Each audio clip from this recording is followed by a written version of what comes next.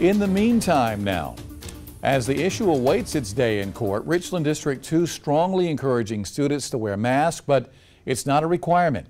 Nija Hood has parent reaction tonight. God has given us our children to watch over them, not for us to give them over to the government to tell them what they should do.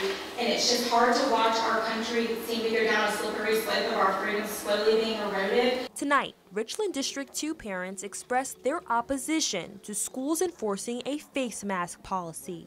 Having worked with children with speech and language differences, I know firsthand how important it is to have your facial cues, to have those speech cues, to be able to understand.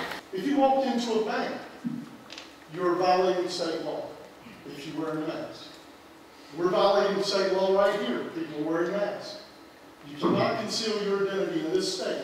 Richland District 2 will strongly encourage students to wear masks, but not require it in accordance with the state budget proviso.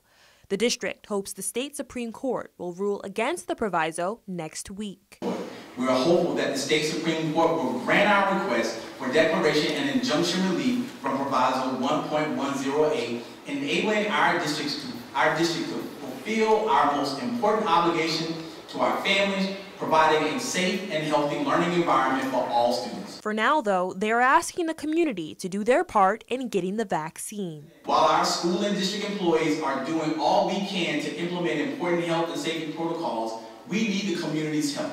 If you are eligible for the COVID-19 vaccine but have not taken this important step, now is the time to roll up your sleeve and get the shot. In Columbia, Nija Hood, News 19 WLTX. Well, students with health conditions or religious exemptions won't be asked to wear masks. The superintendent will review each situation on a case-by-case basis.